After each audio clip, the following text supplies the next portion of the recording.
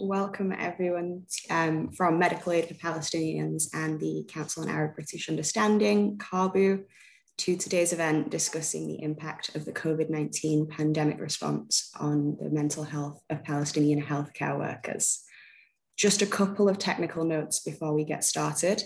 As Rohan has just mentioned in the chat, we are joined by both panelists who will be speaking in Arabic and in English. And we're grateful to have live interpretation provided by Haifa. To hear the interpretation in English or Arabic, you can select the interpretation button on the bottom of your screen and select your preferred language from there. Also to note that the meeting is being recorded and is being live streamed on YouTube, so you can go back and watch it there if you miss any parts today as well. So my name is Halla Keir. I'm the Research and Advocacy Officer at Medical Aid for Palestinians. For those of you that aren't familiar with our work, we are a development and health organization with offices in the West Bank, East Jerusalem, Gaza, and in Lebanon. We work with local partners to achieve a future where all Palestinians can access an effective, sustainable, and locally led system of healthcare and can access the full realization of their rights to health and dignity as well. Over the last 18 months, much of our work has focused on the emergency response to a COVID-19 pandemic, aiming to slow the spread of infection by providing hygiene kits and PPE, as well as providing essential medical supplies and training for healthcare staff in Palestine as well. To learn more about our work, please do go to our website at www.map.org.uk. We're also very grateful to have our colleagues from Caabu joining us and hosting this event with us, who have been doing great parliamentary work, Palestinians as well. We did mention that we'd be joined by Dr. Rosena Allin-Khan today. Unfortunately, she had a last-minute parliamentary commitment and so is unable to join us at the beginning of the event, but she will try to join us towards the end, hopefully for the question and answer portion. As I mentioned, we're here to discuss the findings and recommendations of a new MAP briefing paper entitled Dealing with Death and Distress, the Impact of COVID-19 on Mental Health of Palestinian healthcare workers. As I'm sure we're all familiar and we all know, the pandemic has put a severe strain on healthcare systems globally, and healthcare workers in particular in the challenge of controlling the virus have directly faced its consequences on their mental health. In this new MAP research, healthcare workers in the occupied Palestinian territory revealed how shortages of medicines and personal protective equipment, PPE, restrictions on their movement, and the experiences of witnessing the suffering of patients has left them physically and mentally exhausted after the past year. With the arrival of the Delta variant, which is more contagious and more deadly in the occupied Palestinian territory, it threatens to worsen the situation for the Palestinian healthcare system, already rendered fragile, fragmented, and unprepared by the decades-long military occupation and 14-year legal closure of Gaza. This week, the World Health Organization warned that with growing Delta cases being detected, a fourth wave is around the corner for Palestinians. According to our panelist and a researcher at MAP, Celine Jabr has told us that this will threaten a severe mental health crisis among the depleted Palestinian healthcare workforce. The conversation is particularly important today and for us in the UK in light of recent cuts to UK overseas assistance, and given that UK aid through the European Union's Pegasus mechanism supported salaries for more than 37,000 health and educational professionals in the West Bank in 2019, and that is funding that needs to be protected in light of the challenges that healthcare workers are facing. We're here to discuss the findings of the report and its implications for us here in the UK with Celine Jabr, as I mentioned, as well as Ibrahim Zakout and Zeina Amro, so we're grateful to them all for joining us. Celine is the former Advocacy and Communications Officer at Medical Aid for Palestinians based in the occupied territory, and was a researcher contributing to this report and this briefing paper on dealing with death and distress. Celine was previously the Freedom of Movement Coordinator at Physicians for Human Rights and holds a master's degree in international relations and diplomacy. Dr. Ibrahim Zakout is the head of nursing at the oncology department of Al-Rantisi Hospital in Gaza, and was on the front lines and has been on the front lines of the COVID-19 pandemic response, and was interviewed for this research. So we're very grateful to have him join us. And lastly, we have Zeina Amro, who's an assistant professor at Birzeit University and a mental health consultant for MAP. Her work focuses on mental health and well-being in the context of displacement, conflict, and war. And Zeina also assisted in the research for this project. So we're very grateful to have all three panelists with us today. We'll begin with Celine kind of discussing an overview of the report, its findings, and the methodology before we have a question and answer session with Dr. Ibrahim about his experiences dealing with the pandemic, before we pass over to Zeina, back to Celine, and then we'll close out with a question and answer session. Throughout the conversation, please do post your questions in the chat, and we'll keep an eye out for those to ask at the end. And again, just to remind you all that we will be translating into English and in Arabic. And so do please select your channel at the bottom there by going to interpretation and selecting your preferred language. After all of that, I'll pass over to Celine. Thank you so much for joining us. Please take it away. Thank you, Halla, and thank you everyone for joining us today to learn more about the impact of COVID-19 on healthcare workers in the occupied Palestinian territories. So for this briefing paper, MAP interviewed healthcare workers in occupied Palestinian territories to examine how COVID-19 pandemic has impacted their well-being and mental health. We have conducted interviews with 17 healthcare workers in the occupied Palestinian territories. 7 healthcare workers were located in the West Bank, 6 in Gaza, and 4 in East Jerusalem. This cohort included doctors, nurses, lab technicians, paramedics who were identified for interviews through the Palestinian Ministry of Health and through MAP's local partner organizations.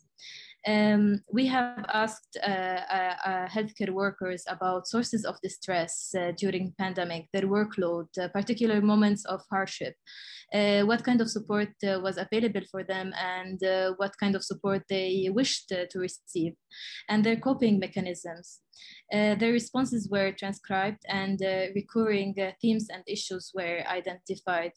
Healthcare workers spoke openly about high rates of poor mental health outcomes, including burnouts, anxiety, depression, distress. Some have described their work experience as a never-ending nightmare, or feeling as if they were drowning, or an urgent rush to leave everything behind and just escape and get lost in a forest. One health care worker from Gaza mentioned that operating during the pandemic was much more challenging mentally and physically for him than the past 3 wars on Gaza. It is important to note that these interviews were conducted prior to Israel's large-scale military assault on Gaza in May 2021, and the protests in the West Bank, including East Jerusalem, which have been also met by systematic use of excessive force. Israel's bombardment on Gaza did not only further degraded the capacity of hospitals and clinics and exacerbated the pressures and strains experienced by Palestinian healthcare workers, but have also led to the killing of 2 senior doctors and 1 psychologist in Gaza. Dr.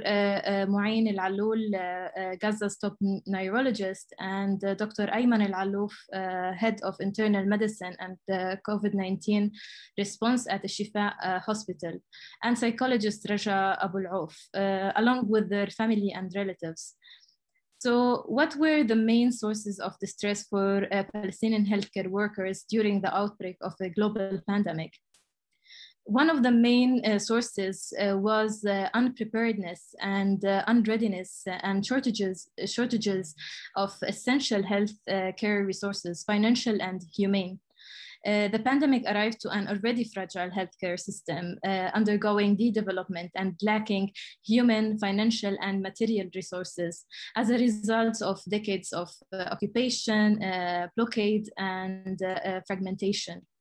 This challenge impacted the mental health of healthcare workers and their job performance. Many healthcare workers reported that they had to deal with COVID in an environment of shortages in resources such as medicine, disposables, personal protective equipment, and lack of professional skills to deal with COVID-19 patients. Dr. Ibrahim Zakout can clarify more about this point in the next Q&A session.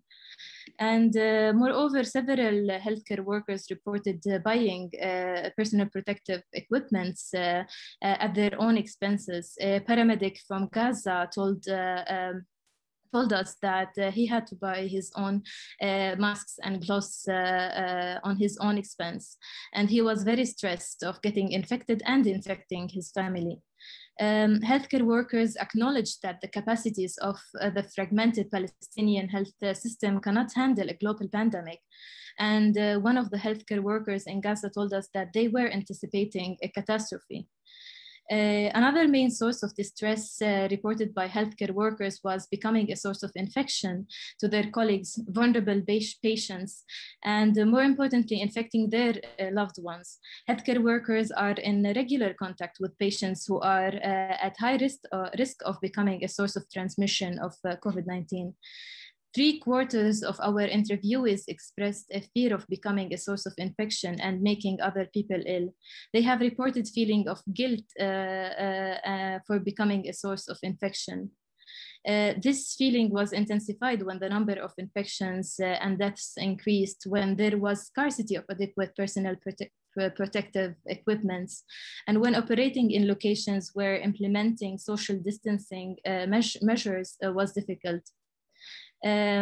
The reported feelings of guilt by healthcare workers stems from their sense of responsibility toward their families, community members, patients, and their co-workers. According to Health Cluster, around 5,000 Palestinian health workers have been infected by with COVID-19. Therefore, some healthcare workers isolated themselves from their family members by choice and have refrained from visiting or letting their children to visit their extended family, who they were their main source of support. And this leads us to another source of distress experienced by Palestinian healthcare workers, which is isolation and loneliness. However, not everyone who did feel the need to separate and isolate themselves from their family or felt the burden of being a source of infection could isolate and distance themselves from their families. Due to the reality of how crowded and densely populated Gaza City is, not all healthcare workers were able to implement social distancing measures, whether at work, whether at their working places or at home. Thus, they were left to live with a sense of guilt and responsibility, with no option of protecting their families and community. One paramedic in Gaza described how he lives in house along with his family, daughter, and extended family, with no space or separation. According to the UN OSHA, around 50% of Gaza's population lack a separate room and bathroom for members who test positive. Healthcare workers felt that this pandemic entrenched the isolation they felt and separated them more from their fellow health practitioners in Palestine and abroad. They shared their inability to seek support from Palestinian and international colleagues, as well as not being able to be trained and prepared to deal with the pandemic due to the restrictions on movement. Another source of distress experienced by healthcare workers was social stigma and lack of recognition. Healthcare workers reported experiencing social stigma during the pandemic as a result of communities' perception and being regularly exposed to COVID-19. This perception applied to healthcare workers whether they work directly in with COVID-19 patients or indirectly. Healthcare workers reported frustration to be stigmatized after risking their lives and working in the front line to save other people's lives. Interviewees reported that stigma impacted not only themselves but also their family members. A lab technician in Hebron told us that his son was also stigmatized when one of his classmates refused to sit next to him in the classroom, claiming that he was infectious due to his father's work in a lab. I invite Thank you, Celine. Thank you so much for presenting the recommendations of the report. I wonder if it would actually be great to hear from Dr. Ibrahim about his experiences. We're going to pass over to the Q&A with Dr. Ibrahim right now, and then we'll come back to Celine to talk about the recommendations from the report a little bit later. But just as a reminder, this will be in Arabic. So for those of you wanting to listen in English, make sure you have your interpretation switched on at the bottom of the screen. And I'll pass back to Celine. Thank you, Halla. مرحبا أستاذ إبراهيم. تقدر بس تقيم الميوت؟ تمام. مرحبا. أهلا وسهلا. مرحبا. أهلا وسهلا. تقدر تعرف عن حالك بسرعة؟ إبراهيم زكوت، مسؤول تمريض الأورام في مستشفى الرنتيسي، عضو في لجنة ماب UK للبريست كانسر، وعضو في لجنة الماب UK للكولون كانسر، وعضو في الهيئة الوطنية لتطوير الأورام، وعضو في لجنة تقييم مستشفى صداقة التركي لتحويله مستشفى أورام مستقبلا إن تم ذلك طبعا. شاركت كثير شغلات في تطوير الأورام في قطاع غزة، خاصة تطوير تمريض الأورام، وبنسعى إنه إن شاء الله نقدم شيء يعني شيء محترم لمرضى الأورام في قطاع غزة رغم شح الإمكانيات وشح الموارد. شكرا أستاذ إبراهيم. أستاذ إبراهيم كمان حابة أسألك إيش كانت التحديات لإلك كشخص اللي بيشتغل بمجال الصحة وخاصة بقسم الأورام بغزة خلال فترة الكورونا؟ احنا بصراحة خلال فترة الكورونا وما قبل فترة كورونا، يعني احنا في قطاع وزارة الصحة خاصة خدمة تمريض الأورام أو خدمة الأورام، خدمة الأورام بشكل عام تعاني من نقص شديد جدا في جميع الموارد. تعاني من نقص شديد، يعني فيما قبل الكورونا كانت تعاني من نقص تقريبا ما يعادل 40% في الأدوية، أدوية الأورام تعاني أو 60% في بعض الأحيان، و40% المستلزمات الخاصة في مرضى الأورام. نعاني من ضيق المكان اللي احنا موجودين فيه، وكان مكان مؤقت لمرضى الأورام بسبب أمور إنشائية كانت في المكان وطبعا لم يتم إكماله. لحتى الآن بنعاني من هذا الضيق. طبعا جاءت كورونا ففاقمت الأمور وزادت المعاناة بشكل مضاعف. أصبحنا نعاني من شح الإمكانيات بسبب كورونا وشح الإمكانيات الموجودة في الأصل، فكنا نعاني من مشاكل مزدوجة بصراحة. كنا نعاني من أنه في البدايات ما كانش في البي بي إيز متوفرة للجميع.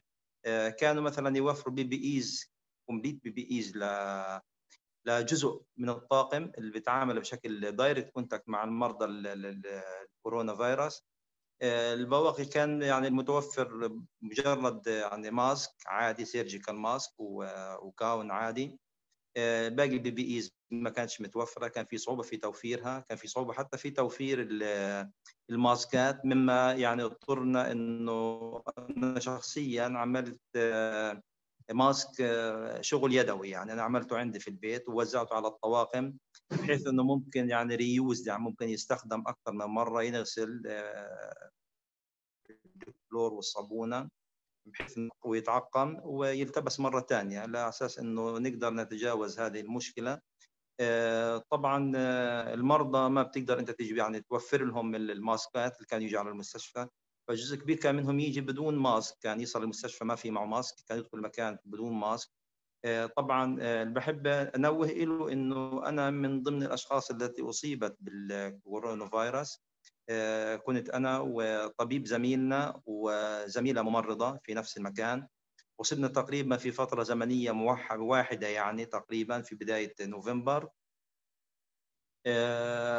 زميلتي في المكان يعني وصلت الى درجه خطيره من المرض، زميلي الدكتور خالد ثابت أصيب لدرجة أنه دخل العناية المركزة الICU. أنا يعني كانت الإصابة عندي شديدة، ولكن يعني خلينا نقول متوسطة، لم أحتاج إلى دخول مستشفى، لكن كنت محجور يعني. طبعا في نفس الفترة كمان أصيبت زوجتي، فكنت أنا وزوجتي في نفس الحجر يعني. الحمد لله يعني من دعاء يمكن المرضى اللي احنا بنحاول نخدمهم انه تجاوزنا الازمه، تجاوزها الدكتور خالد ثابت رغم انه كان يعني في وضع سيء جدا جدا. وبحب يعني احكي انه انا لا حد او لا اكثر ما يزيد من 6 شهور وانا اعاني، انا وزميلي وزميلتي نعاني من اثار الكورونا. الحمد لله الان بدات تخف الاعراض او المشاكل اللي كنا نعاني منها، الGI مثلا بقينا نعاني حتى فتره قريبه يعني. عدنا الى العمل، نمارس عملنا عادي يعني، طبعا باتخاذ بعض الاجراءات الوقائيه اكثر، لكن بقي التاثير النفسي شديد علينا في هذه الفتره. أستاذ إبراهيم، كمان عندي كمان سؤال، إيش تأثير هاي التحديات عليك على نفسيا، من ناحية نفسية، أو على زملائك، سواء ضغط العمل مع مرضى السرطان، وكمان انتشار الوباء، زي ما أنت ذكرت إنه في ازدواجية بالمعيقات وبالتحديات اللي كانت عندكم، كيف كانت تأثر عليك هاي الأشياء؟ طبعا احنا بصراحه يعني تربطنا في مرضى الاورام، خاصه انه يعني المريض يتخيل يعني بيزور المكان اكثر من مره، ممكن مرتين وثلاثه في الشهر خلال الشهر الواحد، فتربطنا فيهم علاقه طيبه يعني. لما انت بتتعامل مع مريض في عنده جاي على المستشفى رغم الخوف من الكورونا، انا يعني بذكر بعض المرضى غاب عن العلاج لمده 3 شهور او 4 شهور من المتابعه، خوف من انه يجي من موضوع كورونا، لانه بيعرف اذا اصيب من كورونا وهو مريض سرطان ممكن يعني تؤدي الى الوفاه. فكان يتابع معنا احيانا على التليفون في بعض الشغلات لما يعاني من شغلات كثير مهمه، فكنا ننصح انه لازم يجي على المستشفى. طبعا بنعاني من انه المرضى في جزء منهم، بدناش نقول كثير يعني، جزء بيعاني من الجهل بماهيه ما هو كورونا يعني، وخاصه انه يعني الاشاعات المنتشره انه بتقلل من خطوره كورونا، في ناس تقتنع فيها. كنا نعاني من التعامل مع هؤلاء الناس، كنا نعاني انه انت مش قادر كمان توفر الPPEs للمرضى. المريض بيجي مش ماخذ احتياطاته، عنده نقص في الادويه، جاي وممكن يصل المستشفى وما يلاقيش العلاج متوفر، العلاج يكون مقطوع، ممكن يجي ويلاقي الامكانيات غير متوفره، ازدحام في المكان كثير كثير مزدحم عندنا. احنا المكان مهيأ انه يستقبل 40 او 50 مريض في اليوم، كنا نستقبل ما يقارب من 200 مريض ولا زلنا في اليوم الواحد، فكان المكان كراودي كثير كثير كثير. ف يعني صعب انه احنا نمنع المريض انه يجي يتابع علاجه او يجي يتابع المشكله تبعته الصحيه، وفي نفس الوقت لا يوجد امكانيه لتوفير مكان افضل او توفير تباعد ما بين الناس وتوفير الوقايه من الامراض. يعني من ضمن المشاهد اللي احنا بنشوفها انه على مدخل العياده المكان لا يتجاوز المترين مربع، بكون في 10 او 15 مريض يعني يقفوا في هذا المكان، وهذا طبعا بسبب خطر شديد عليهم، لكن اضطرارهم انه بده يتلقى العلاج طبعا بيجعلهم من يغامروا. بعد كل هذا تخيلي انه بيجي يصل المريض الى المكان ولا يجد العلاج. يعني تشاهد الحسرة والألم والعذاب في عين المريض، وأنت لا تستطيع أنك تقدمي له أي خدمة. هذا كمان بأثر على نفسيتنا إحنا، يعني أنا لما بشوف المريض والحسرة اللي في عينيه يعني بيجي خايف خايف من العلاج، ولما يصل ويعرف أنه العلاج متوفر تنقلب الخوف إلى حسرة، فبصير مزيج من المشاعر من عندنا احنا كطواقم طبيه، كل هذا بياثر على نفسيتنا بصراحه. كثير من الاحيان كنا نعود الى البيت والانسان يعني في حاله صحيه، يعني حاله نفسيه سيئه جدا من المشاهد اللي بيشوفها، سيئه لانه مش قادر يقدم خدمه لبعض المرضى، سيئه لانه في بعض المرضى بخصوك، في بعض المرضى بكون جارك، بعض المرضى بكون قريبك، وتعتذر عن تقديم الخدمه بتكون كثير مؤلمه وكثير يعني بالنسبه لنا نعتبر كاتاستروفيك، يعني situation. لكن يعني بنحاول ان احنا نخفف عن المريض، بنحاول ان احنا ندعمه نفسيا، لكن طبعا قناعه المريض تبقى هي انه العلاج في الاخر غير متوفر يعني. شكرا كثير دكتور إبراهيم، وإحنا عن جد ممتنين لك ولجهودك ولكل الطاقم الطبي بغزة وبالضفة وبفلسطين كلها. شكرا كثير لك. شكرا لك، وبتمنى إنه نقدر نقدم شيء لمرضى الأورام اللي فعلا يعني إحنا حتى في إجازاتنا في أوقات الفراغ تبعتنا في الليل في النهار مرضانا بيتصلوا وبيسألونا إيش صار، وإحنا بنحاول نخفف عنهم رغم إنه هذا خارج وقت الدوام، لكن إحنا بنحاول إن نساعدهم على قدر المستطاع. بتمنى إن نصل إلى مرحلة نقدر نساعدهم ونقدم لهم خدمات.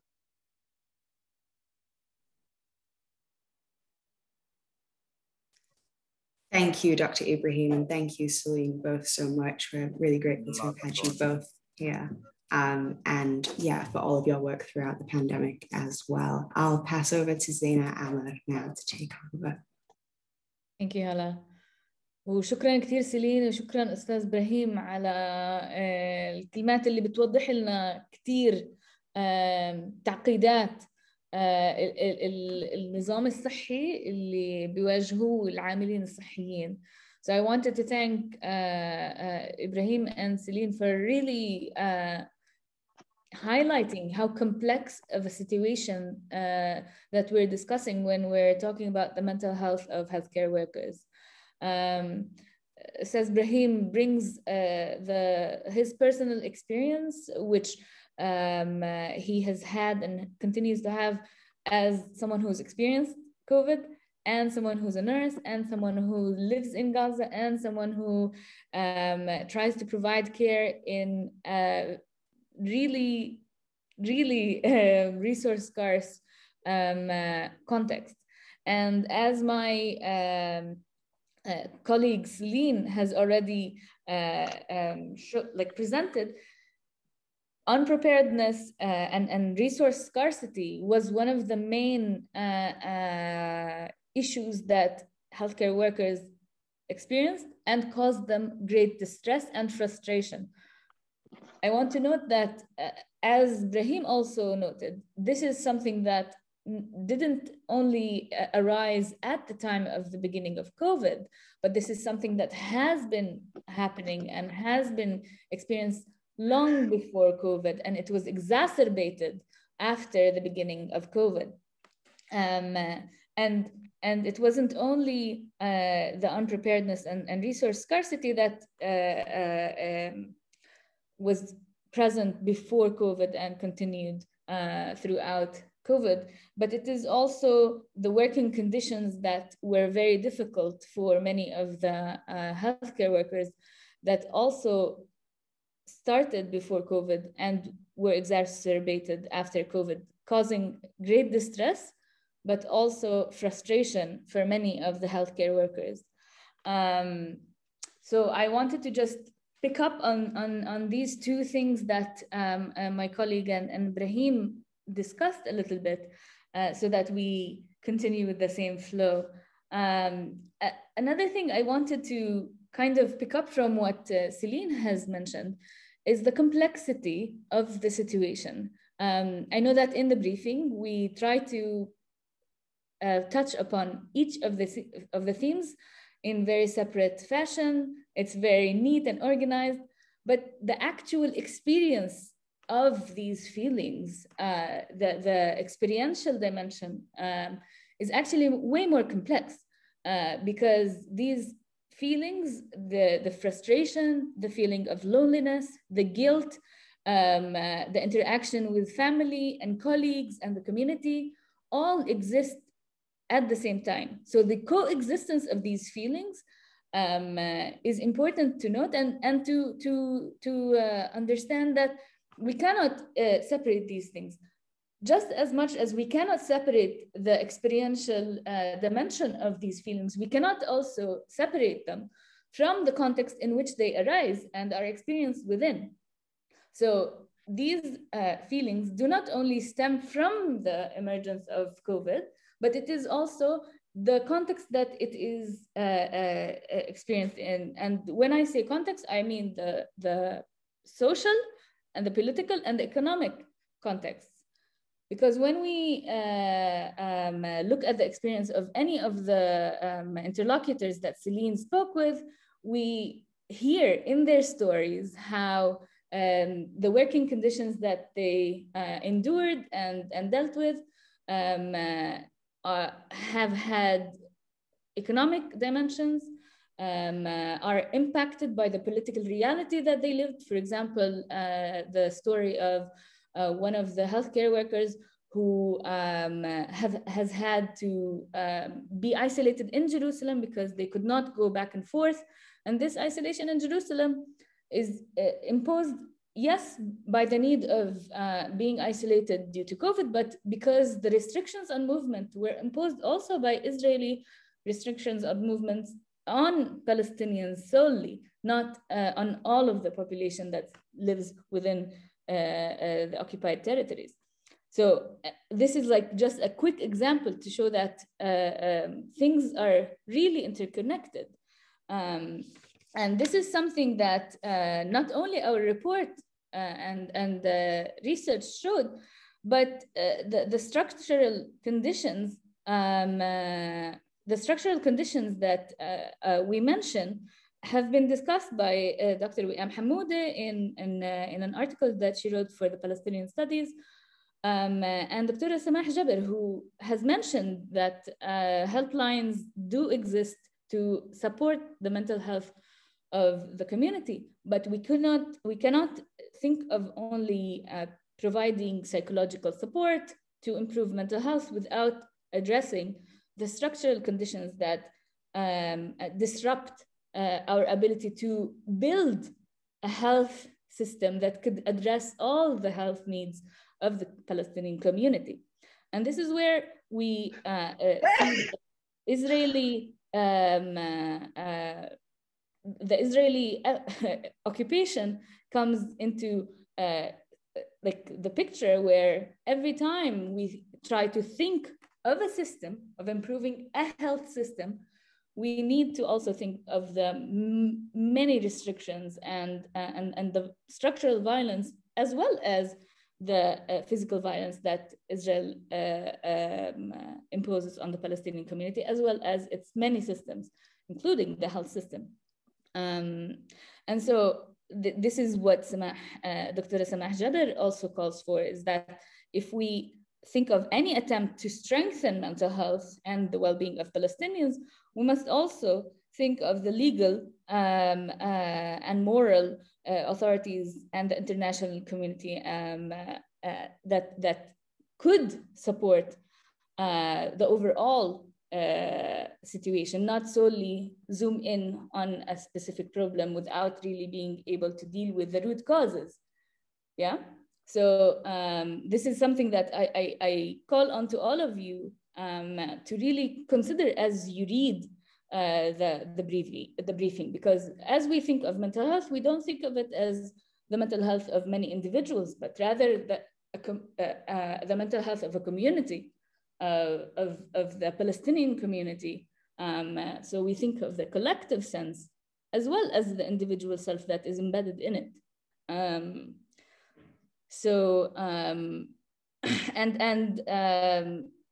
يعني in the same line of thought, Dr. Wiam Hamoudeh, in her article, she also called on mental health praxis, that is rooted in justice, in social justice, that addresses the structural, political, and social causes of well-being at its roots. So even when we're talking about the theme of feeling unrecognized, feeling that the social stigma is too painful to bear, we must also think that in order for the healthcare system, the Ministry of Health, or the hospitals, or whichever health centers, the healthcare workers, and if they want to improve working conditions, we need to think of, well, how can they improve the conditions when the entire health system is under great strain and shortages, whether it be financial or otherwise, imposed by an overall political instability, and uncertainty. Yeah, and thank you so much, Zeina. I think that's a great time to pass back to Celine to kind of go through some of the report's recommendations and precisely what you both found and the research has found is important for us to do internationally. So I'll pass back over to Celine, and thank you again, Zeina, for joining us. Thank you, Zeina and Halla. As my colleague Zeina has mentioned before, to address the mental health issues experienced by healthcare workers, we must not turn our gazes away from the root causes, but rather to turn our gaze to the root causes of the destruction of the health system and the health care overall in Palestine for Palestinians. And it is only through this lens we must pay attention to also the social and political determinants of health. Therefore, this briefing paper also provides some recommendations for the international community.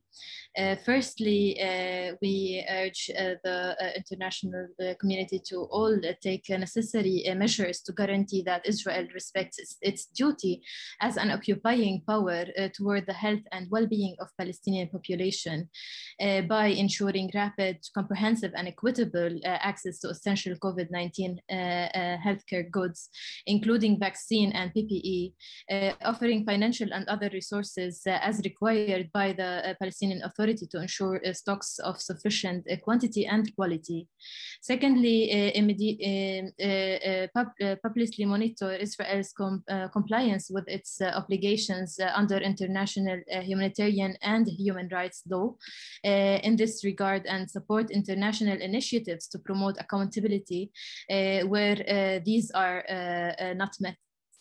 Thirdly, provide technical, economic, and humanitarian assistance to Palestinian Ministry of Health and well-being of healthcare workers by first ensuring access to financial and material resources needed to address healthcare needs arising from the COVID-19 pandemic, and to enable the long-term sustainable development of Palestinian healthcare. Secondly, assisting the implementation of a comprehensive program of support for the mental health and well-being of Palestinian health workers, including psychological support services and childcare, and implementing public information campaigns to tackle stigma against healthcare workers. And thank you.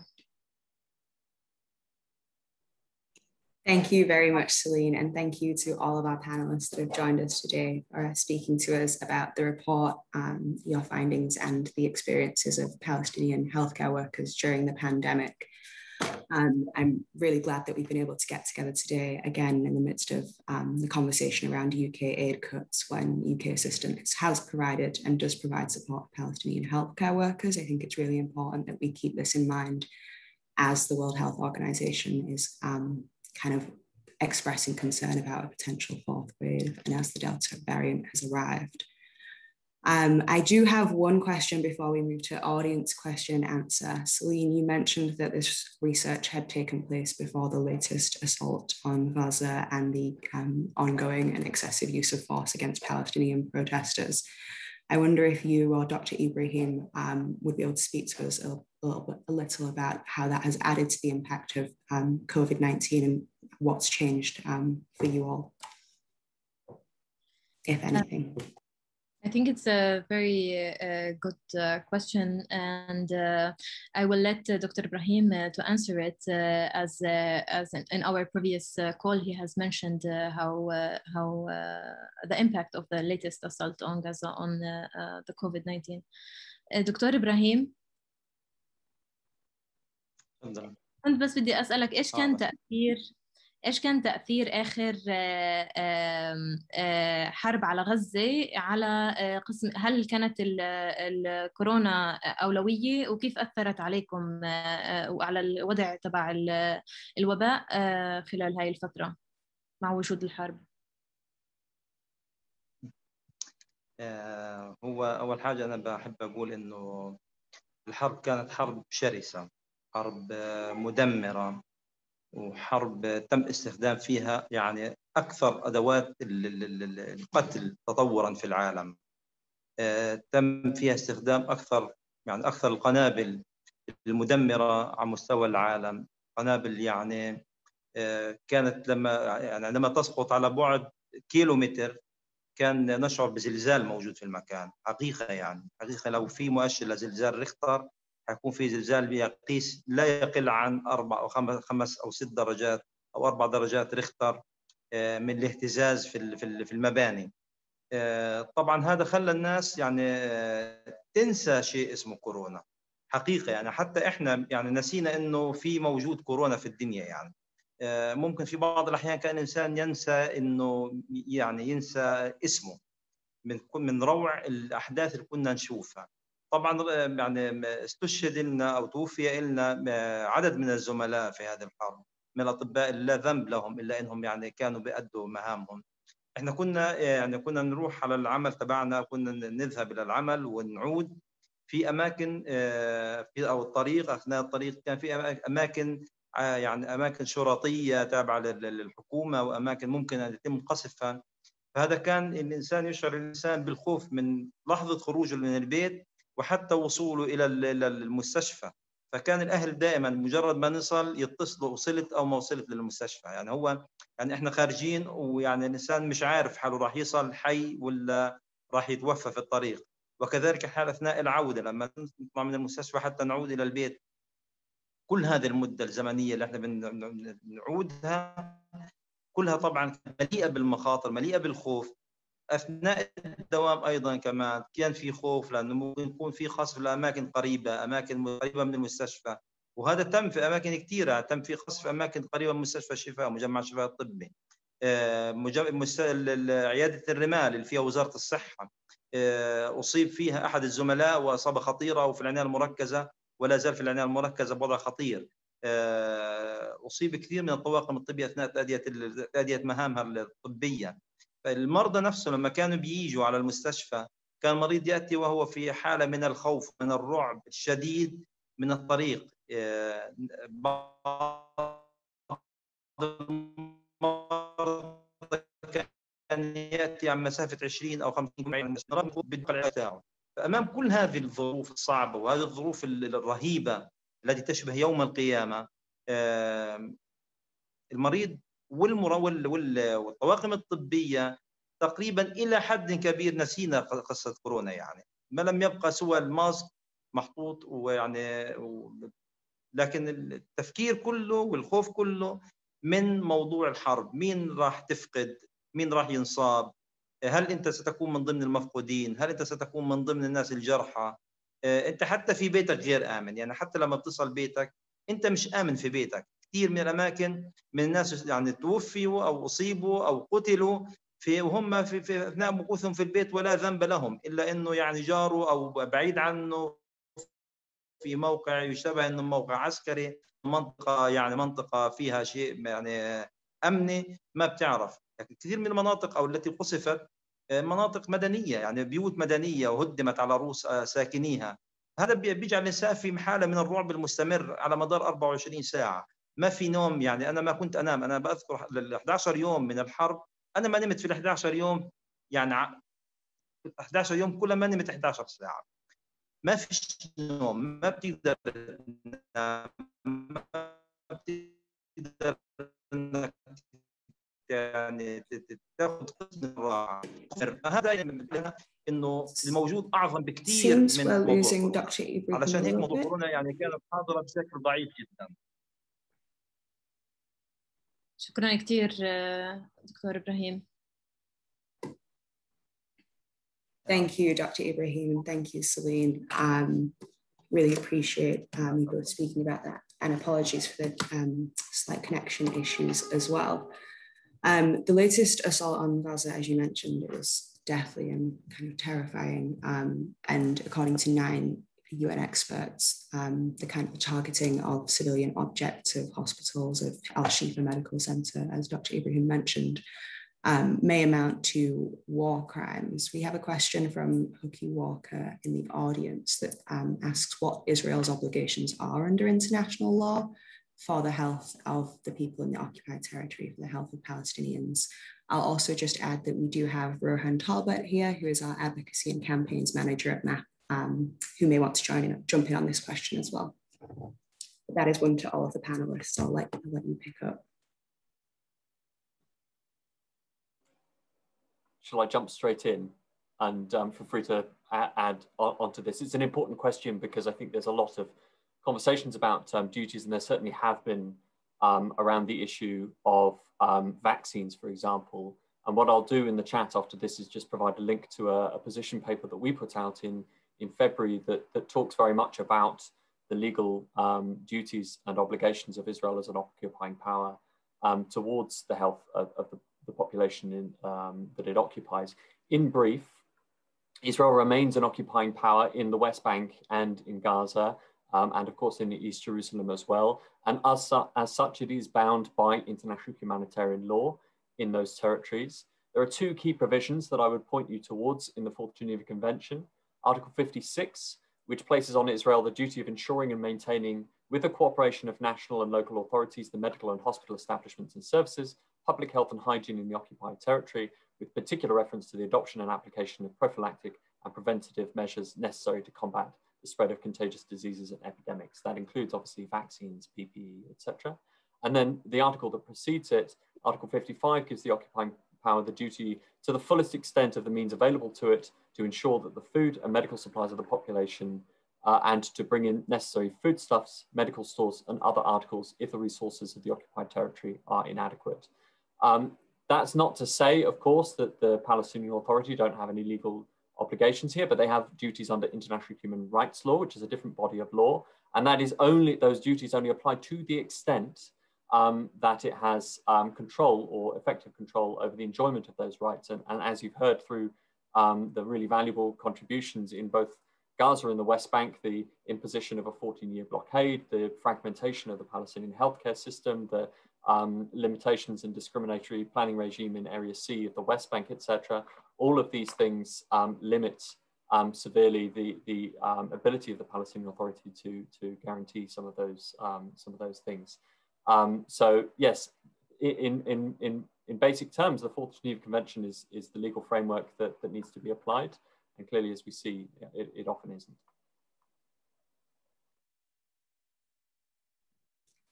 Thank you, Rohan. Celine, Ibrahim, Zeina, I don't know if you wanted to add more to that. Maybe just a reminder that all borders or all entry points, whether it be by land or by sea, are under Israeli control. So in any case, any kind of importation of a vaccine is also under the mercy of Israeli control. So even if the Palestinian Authority and when the Palestinian Authority does get the support in the form of vaccine, this is also controlled and surveilled by Israel itself. Thank you, Zeina. And I can see we've just had Rosena Allin-Khan join the call. So I think maybe we'll have one more question and then pass over for a few words. So last question is from Stella Charman, and I'll put it towards Celine and Zeina. Are there any organizations, or did you find in the research any organizations that have offered individual online psychological support to Palestinian healthcare professionals throughout the crisis? Yeah, we'd love to hear a little bit more about what you found in terms of what support was available. From throughout the actual research, the interviewees, and correct me if I'm wrong, Celine, very few of them actually noted their need for counseling or psychological support. They noted that they need support in other forms so that they can feel better in their mental health. So again, a lot of times to feel better in our mental health, there are many sources of stress that we can address, such as working conditions, such as the provision of better support from family, access to our network, social networks, and networks of colleagues. This is what we were mentioning has been lacking or scarce or difficult to access. So that's one thing. But on the other hand, like at the same time, I am aware, and although maybe it hasn't been accessed much, but there were efforts to provide some support, some mental health support for healthcare workers through the mental health unit at the Ministry of Health. And many organizations set up hotlines so that all the population can actually access online psychological support. But again, this is on the very individual level, and can address these individual experiences, but does not address all the other forms that continuously impact negatively on people's mental health. Thank you, Zeina. Celine, did you have anything to add before we switch over? No, I just agree with my colleague Zeina, and although healthcare workers, some of them mentioned that they needed their support, but others mentioned bettering the conditions, working conditions, such as providing them with the medical essentials, PPEs, medicines, and helping them not to feel helpless in the times of pandemic and throughout their work. Thank you. Thank you, Celine, and thank you to all our panelists. I do see that Rosena has joined us. We're very grateful to have her with us. Dr. Rosena Allin-Khan is a doctor and Labour MP for Tooting. She served as the Shadow Minister for Mental Health since 2020. Rosena has a master's in public health and has previously worked as a humanitarian doctor across the Middle East, Africa, and Asia, including in Gaza and Israel. So we're very thrilled to have her join us today on this discussion around COVID-19 and mental health. And thank you for squeezing us in. I'll pass over to you for a few words. Oh, thank you so much, Halla. I think you squeezed me in. I think that's actually what's happened here. I'm so sorry that this didn't quite go as planned, but that's the nature of politics, with sort of last minute things. And I'm so glad that you've sort of done this really important report. I think obviously I have experience with MAP, and I've been in the region. I know the incredible work that MAP do. And some of the things that I saw even before the pandemic, things like, you know, young fathers not getting the cancer treatment they needed in a timely way and dying, young babies being separated from their mothers just after the mothers have given birth, and the mums not being allowed to be with them. The inhumane treatment of the Palestinians is something that would affect any frontline health worker's mental health at the best of times. And I know it certainly affected mine in the sort of last 12 years that I've been working with the Palestinians across the Middle East. But all of this is before COVID hit. And I actually really I am in awe. I'm in absolute awe of everybody working on the front line from MAP and other professionals that you work with when you're there, because I honestly don't know how you did it. Working on the front line in England, which had its own struggles, but is very developed, without such a divided system as to who's allowed healthcare and who isn't, it was hard enough. So I can't even imagine the toll that the sort of pandemic would have had on your mental health. And I think it's just really important that we remember as well, and I know that this doesn't often make me flavour du jour, but that the other additional crises that have faced Palestinian communities has added just an extra wound that has been almost impossible to bear, considering the pandemic and the original state of the situation for Palestinians in Israel and Gaza. So I just thank you very much for having me today for the short time that I'm able to be here. I'm so sorry I wasn't able to chair the event, but I'm sure you've had a phenomenal discussion, and I can see friends on here like Afzal Khan. I can see his smiley face there in the corner, and I know that though it might feel like a very lonely space sometimes, just know that you have friends and colleagues and people thinking of you all the way over here and fighting as hard as we can to have your voices heard. And the report strengthens our ability to do that as well, because it gives us more evidence which we can present. So thank you very, very much for all that you do, and know that I will be a lifelong supporter and friend of MAP. Thank you. Well, thank you again. Really grateful to have had you join us and for your such kind words. And I think that really goes out to our teams on the ground as well. It's been an absolutely exhausting year for everyone, but as you mentioned, for Palestinians especially, it's been compounded 1,000 times over. Really grateful to have had everyone join us today, both the panelists, the MPs, as you mentioned, Rosena, I can see Asal Khan is with us and a few others, and the audience. We're really grateful to have had you all here and engaged. If you would like to follow up with our work, I think Joe has put in the chat both the link to MAP's website, which again is map.org.uk, and Caabu's website if you'd like to support them as well. Please do take a look through our work. Do be in touch if you have any questions. And yeah, keep an eye out for MAP's work in the future. Thank you again for everyone that's come to join us, and thank you to Caabu for co-hosting with us.